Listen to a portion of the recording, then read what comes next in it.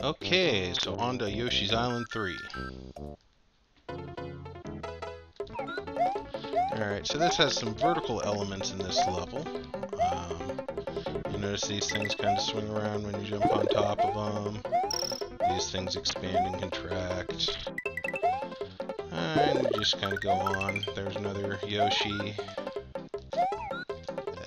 Let's see, can I eat him? There we go.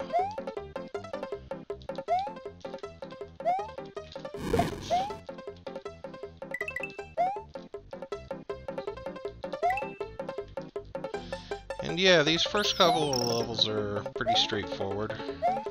Just gotta kind of run through, get to the end. Some levels are just gonna be like that. In the later levels in the game, you can get a cape, and I will be doing my best to fly through all the levels that I can do that with.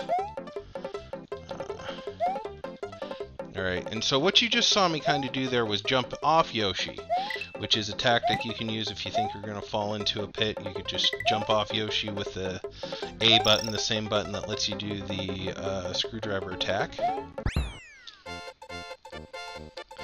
But yeah, plain and simple, just hit the end of the level. Got a nice little fire flower upgrade.